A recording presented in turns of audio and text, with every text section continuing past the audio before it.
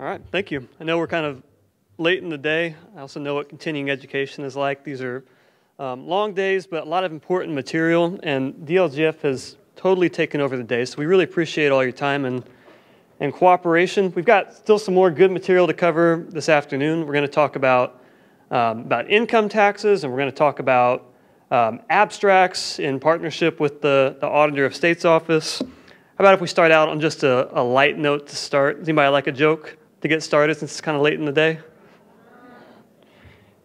Anybody here hear about the banana that had to go to the doctor's office? It turns out he just wasn't peeling well. He wasn't peeling well. But when he was there in the waiting room, he did see the bear who had had his teeth knocked out. Total gummy bear. Total gummy bear. Okay, now everybody's loose. So we're going to talk about income taxes for the next half hour or so.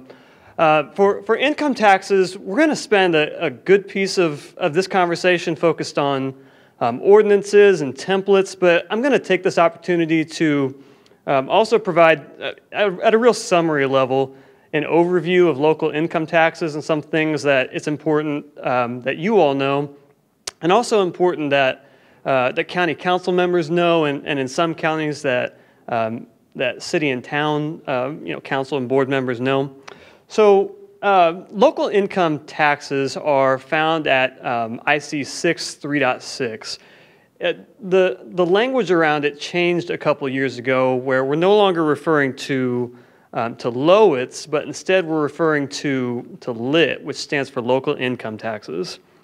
So broadly speaking, the terms CAGIT and COIT and CEDIT, those terms are retired. We don't use them for very much any longer, with just a rare exception or two for either cleanup items or for the current supplemental distribution, which we'll talk about here in just a few minutes. But I'm going to spend a few just going through a broad overview of local income taxes, again, at a summary level. So broadly speaking, there are three different local income tax types. There's expenditure or items that fall within the expenditure rate, property tax relief, and special purpose, which are tax rates which are authorized specifically for a county in statute. So the adopting body for income taxes is not the same for all counties across the state. In certain counties, it's going to be the county council, and in certain counties, the adopting body is going to be what's known as the local income tax council. And so the way to think about this, if you happen not to be sure, is if you're from a former CAGIT county, your adopting body is the county council. If you are from a former COIT county, your adopting body is the local income tax council. And then if you didn't have CAGIT or COIT and all you had was CEDIT, the adopting body in your county depends upon the body that established the CEDIT. So at the time there was sort of a race to see who decided to establish CEDIT if there wasn't either CAGIT or COIT in place. The body that established it, either the county council or the local income tax council, is now your adopting body. So for the county council, the term's self-explanatory. It is the county council that serves as the body. For a local income tax council, in that case, the adopting body is composed or comprised of the county council and also of each of the municipal councils, and they have a share of the overall vote. So more counties are county council adopting body than local income tax council adopting body, but there are quite a few of them out there. If you haven't adjusted income tax rates in the last couple of years since we did the transition from LOIT to LIT, and if you have questions about who is your adopting body or what are the adoption procedures, please reach out to our office. We'll be happy to work with you on that.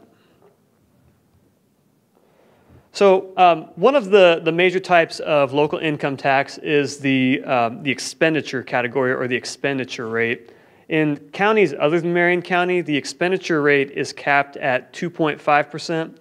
In Marion County, it is capped at 2.75%. And the expenditure rate does have a few fundamental differences from property tax relief, but the main way that I think about expenditure rate personally is that this is a pot of money that's derived from income taxes and doesn't serve as a substitute for other revenue, but instead this is additional revenue that taxing units in the county receive. So the different types of expenditure rate are certified shares, and certified shares includes levy freeze for a small handful of counties around the state, plus the former CAGIT PTRC. There's economic development, public safety, and then a new one that we're going to spend a couple minutes talking about just a few slides from now, and that's the new correctional and rehabilitational facilities option, which became available to county governments this year during the legislative session following House Enrolled Act 1263.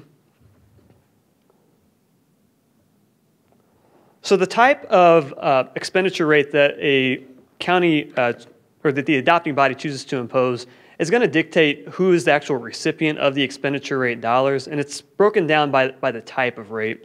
So certified shares go to all civil taxing units, county, townships, municipalities, libraries, and sometimes special districts.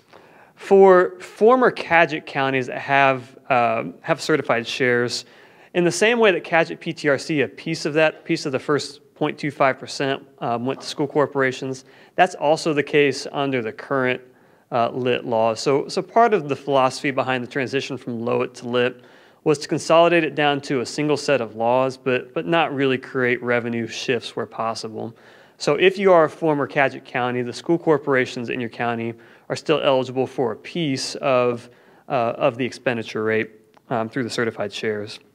The adopting body has the option to say whether a solid waste management district is a recipient of certified shares money or is not a recipient, and we have both of those around the state.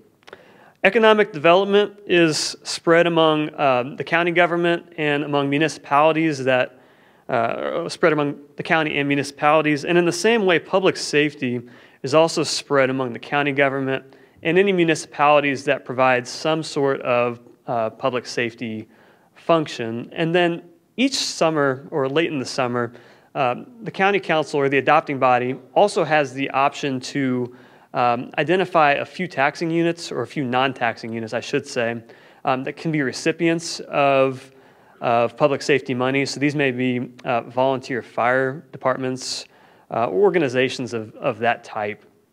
And we have a few counties around the state that choose to take advantage of that option as well.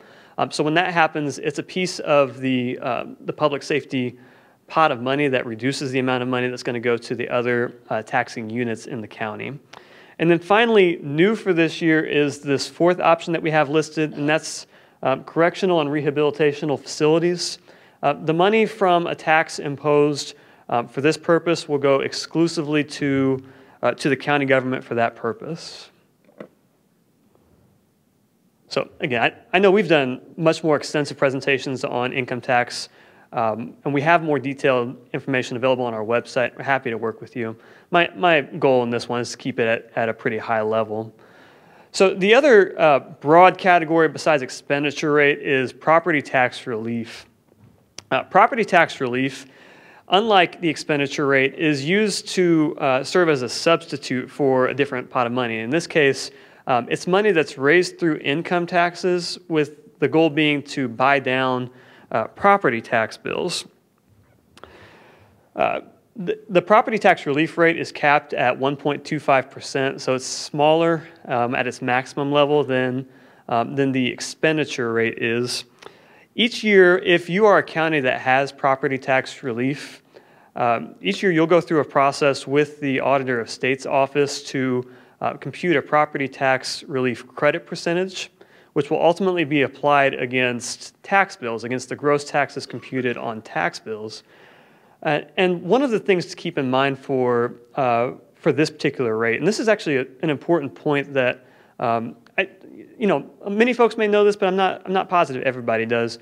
One of the benefits of property tax relief to a county that chooses to impose it, assuming that the county has taxpayers that hit the circuit breakers, is property tax relief can be used as a tool to reduce circuit breaker impact within a county. So it's a benefit to the property taxpayer at a cost of income taxes, and it can be a tool for the reduction of circuit breaker if that's something that the adopting body is interested in. And we're going to walk through just an example or two that shows how that works. So this is a tax bill. This is data that could be from a tax bill. And this is for a 1% taxpayer with a very simple case. They don't have assessed value spread across buckets. They're not in a district with referenda. This is actually the actual tax rate and an example that we could use from Newcastle in Henry County. So in this case, we have a taxpayer with a $100,000 gross AV, and they received their standard deduction and their supplemental deduction and their mortgage deduction, bringing their total net assessed value down to $32,750. And the tax rate in Newcastle is $4.35, or 4.3505 specifically, which leads to a gross tax liability of $1,424.79. So if we were in a world without circuit breaker, then this taxpayer would owe $1,424. We do, of course, have circuit breaker credits. This taxpayer, again, just a very simple case, $100,000 property. They're going to be capped at $1,000. That's 1% of the $100,000 gross AV. So they receive $424.79 in circuit breaker credits. As it turns out, Henry County, the one spot that sort of deviates from Henry County is that Henry County does have property tax relief. They're one of the counties that's chosen to use that income tax option. So keep in mind this $1,424.79 in gross tax liability that we compute. Well, early in the winter, after tax rates are computed, the auditor from any county that has property tax relief is going to work with the auditor of state's office to compute a property tax relief credit percentage. And in Henry County, it's a pretty high percentage, 18.4623%. And what that credit percentage means is that we're going to take a taxpayer's gross tax liability multiplied by that property tax relief credit percentage to arrive at property tax relief credits for the taxpayer. So taking the $1,424.79 and multiplying it by a little over 18%, we arrive at $263.05 in property tax relief credits. So we're going to subtract that out to get something that doesn't really have a name, but just for the sake of it, a tax bill after property tax relief. And then if we go back to our full tax bill equation, what we're going to see for the taxpayer is where previously our example taxpayer had $0 in property tax relief credits and $424 in circuit breaker, they now have $263 in property tax relief and $161 in circuit breaker. So to the taxpayer in this case, who's already at their circuit breaker limits, they're indifferent. It doesn't matter to them. The most they were ever going to pay was $1,000. But to the local governments, this is a big difference because the $263 that's listed here is revenue that local governments are going to receive that's funded through income taxes that they wouldn't have received if the money was lost to circuit breaker credits. So we're far from being in the business of advocating for county income tax policy. It's 100% a local call, and we'll always respect that decision, of course. But for a county that's trying to evaluate an option, a county that's trying to figure out if they have circuit breaker issues or taxing units with circuit breaker issues, trying to figure out if there is an answer, something that can be done, property tax relief is designed to provide relief for that type of situation. And there's more nuances to it too. The equation is not this simple. For instance, if a taxing district has a referendum rate, the referendum rate's not going to be eligible for the property tax relief. So the calculation gets somewhat more nuanced. With that said, there are a variety of options that counties or that the adopting body has for property tax relief in terms of who they can provide the relief to. So the most common options that we see are the first one and the last one on this list. So the adopting body will choose to provide property tax relief to 1% taxpayers. And when I say 1, 2, and 3%, we're referring to the circuit breaker categories. So those are homestead taxpayers. That's a pretty common option. And the bottom option is also a common one. The adopting body can choose to provide property tax relief to all taxpayers. That's going to hit homeowners, and that's going to hit ag and commercial and industrial, and so on. Other options include providing relief to 2% taxpayers, providing relief to the 3% taxpayers, or providing relief to residential taxpayers.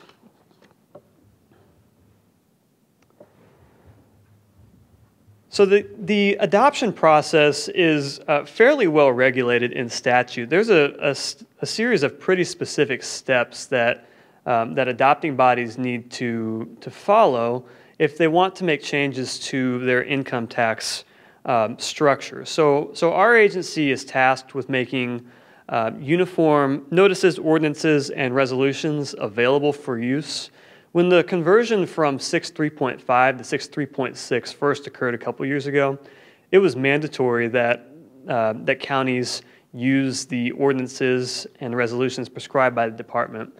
That's not the case any longer. We make them available as something that you can choose to use. Many counties choose to do so. You're not required to. But we released the most recent version of them just within the last 2 weeks on May 11th, so you can find them on our website. The templates that we have available right now are templates for a notice of hearing on a proposed ordinance or a notice of hearing on a proposed resolution. And then we also make available uniform or example ordinances and resolutions that can be used to modify lit rates, along with who the recipient of property tax relief is going to be in a given county. So this is what the ordinance or one of the ordinances is going to look like. This is an ordinance that a county or that the adopting body could use to set a new local income tax rate. And so we have it broken down with the first three being the historic expenditure rate categories: certified shares, public safety, and economic development. And then down at the bottom of the list, we've also added the newest one, which is correctional or rehabilitational facilities. We also have property tax relief and special purpose listed here. And our goal with this particular format is that the adopting body will list the current rates, so those rates that taxpayers are paying today and the way that it's broken out among the different groups, in the column on the left, and then the proposed rate or the new rate in the column on the right. And by doing so, it helps to make crystal clear what the adopting body's intent is behind their new adoption. In the same way, if you are a county that has property tax relief and wants to go through the process of changing the allocation of property tax relief among different groups of taxpayers, you could, for instance, want to allocate it from all taxpayers to 1%, 1% taxpayers to all, or any combination of these. We ask for the same thing. List your existing breakdown in the leftmost column, and then the breakdown that you want to move to in the rightmost column. And the next slide that I'm going to pull up, this is actually, if there was anything that I was going to highlight today, this is the one that I really wanted to spend the most time emphasizing and making sure that folks know is an option, because I'm quite confident there are counties out there that don't realize that they have this choice. 3.632 specifically gives counties or the adopting body the option to submit an ordinance to DLGF in advance of a hearing and potential adoption by the local adopting body. And the idea behind that is our agency will then break it down, make sure that we understand what your intent is, and either give you the thumbs up or tell you that we think there are some changes that you should look into. I would absolutely encourage every county that's thinking about going through an income tax change to follow these steps. Notify us in advance, send us your ordinance. We would love to look at it and provide you some feedback. And there are also a strategic reason or two that you probably want to take this process seriously. And among them is local governments or the adopting body is given a single bite at the apple when it comes to modifications to to income tax rates. So should something go wrong with the ordinance or with the adoption, you run the risk that you're not actually going to be able to make the change to your income tax rate that you intended to if something is missed in the process the first time around. Of course, we get attorneys involved and try to figure out what your remedies are, but this is something that you can do to reduce your risk and just to get it in front of agency hands so that we can take a look at it in advance. We also stay in regular contact with the Department of Revenue. You have to submit any adopted ordinances to DOR as well. We stay in contact with them. We bounce questions off them about if there's anything that's not totally clear about how something's going to be imposed. So again, I don't think that probably in advance every county knows this is an option. And if you only modify your income tax structure, your income tax rates every few years, it can be easy to overlook changes in the process. But this is an option available to you, and I strongly encourage you to give it some consideration if you're going to be making income tax changes.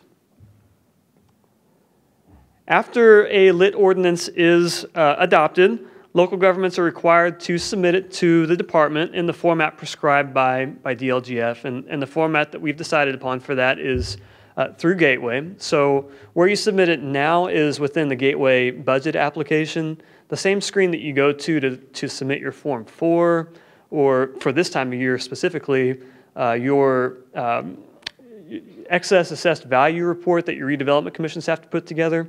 The same place that you submit that is where you'll submit income tax ordinances to us. We've got an automated system set up that local governments don't see, but we as state agencies do. So when you submit that ordinance, it automatically triggers an email to a handful of folks from our office, from the Department of Revenue, from the state budget agency, from the State Board of Accounts and the Auditor of State, making sure that all the interested parties recognize that there's been a change or there's a change that we need to be considering. And then from there, our agency is tasked with notifying you within 30 days if we've received everything that you are required to submit. And one thing that's important to note is a lit change isn't actually effective until you receive that feedback from our agency. And we're going to be quick about getting it to you. We certainly try not to drag our feet on that. But what this is really designed to catch is it is critically important that you do submit an ordinance once it's been adopted by the local income tax adopting body. So we mentioned 1263 just a little while ago, and Dan mentioned 1263 this morning.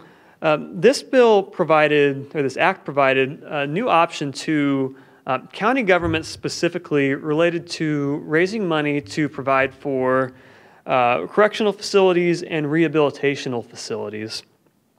And so it sets a maximum income tax rate of 0.2%, broken out in increments of 0.01%.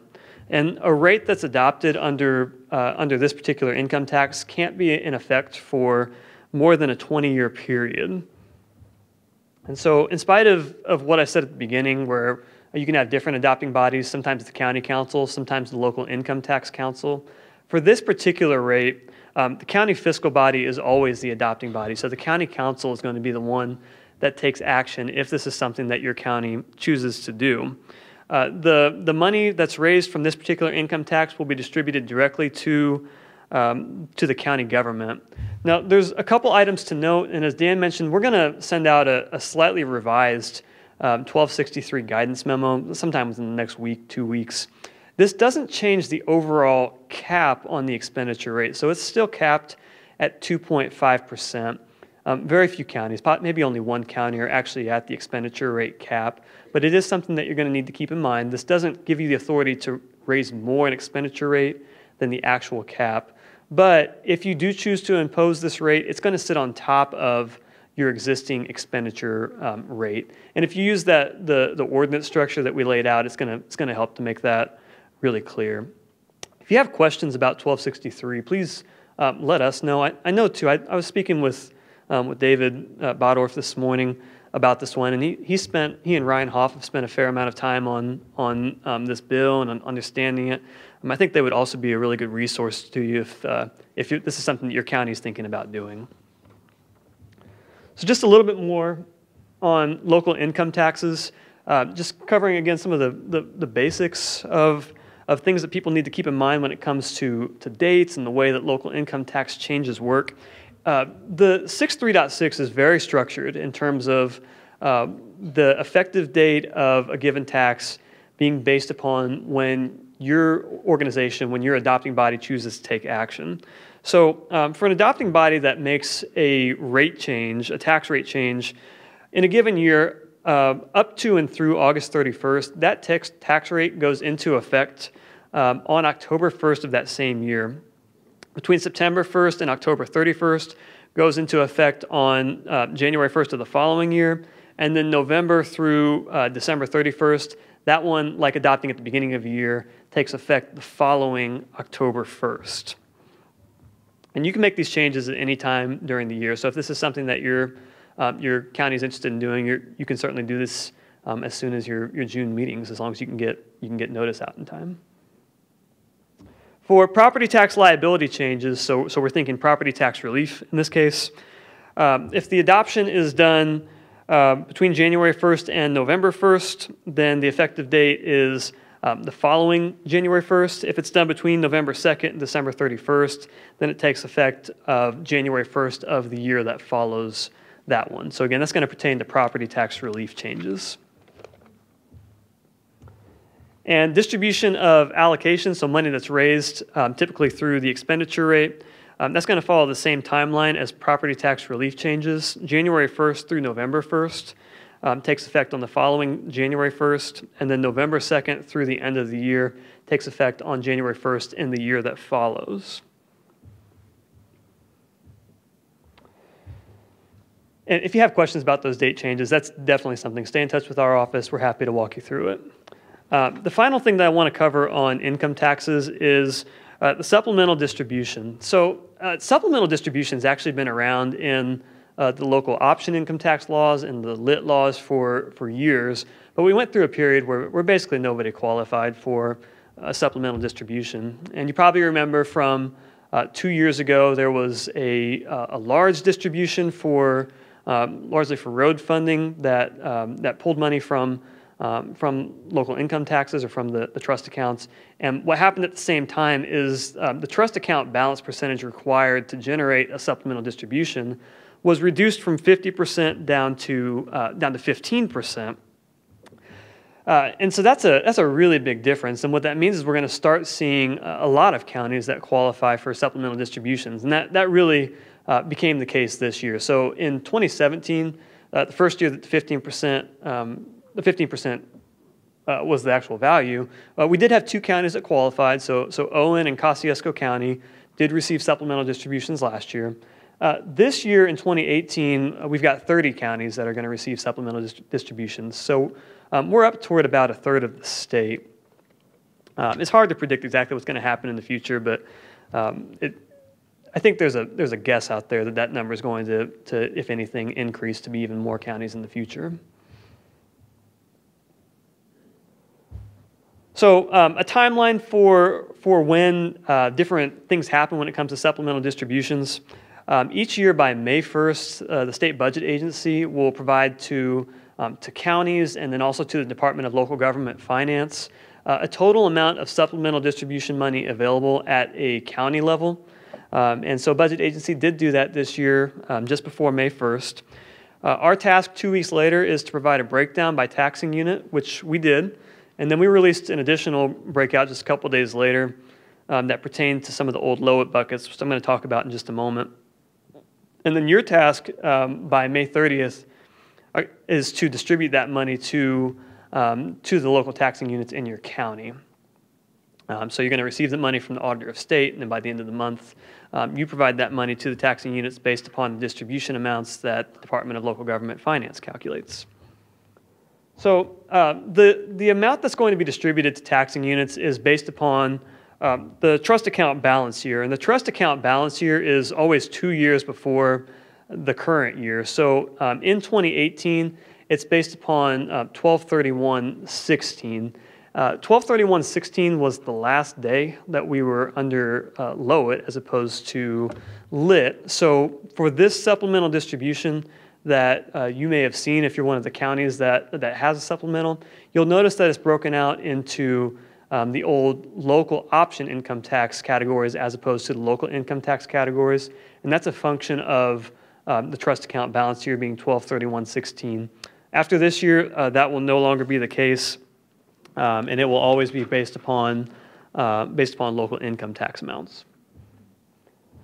So again, this slide just states the same thing. 2018 supplemental is based on the LOAD amounts. 2019, and every year moving forward until the income tax laws change, it'll be based upon LIT configurations. We have those amounts posted on our website. The link that's here goes directly to the memos page on our website. And you're always welcome to reach out to us, either to Fred or to me, if you have questions about supplemental distributions or the calculations. And if you have questions that are beyond that, we're still happy to point you in the right direction, whether it's Board of Accounts or Budget Agency. So with that in mind, I'm going to transition topics and take us to the last one for the day.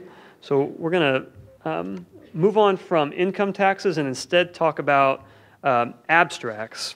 And I'm going to switch the order around just a little bit. So this presentation is in partnership with Bob, who's right here, Bob Reynolds. If you haven't met Bob, he's the new local government division director at the Auditor of State's office. We work very closely together. What I'm going to do is switch this, and we're going to go to slide, if you happen to have the slides printed out, we're going to go to slide 9 and start there and cover all things gateway abstract related, and then we're going to transition back, and Bob's going to cover some material on the Excel abstract.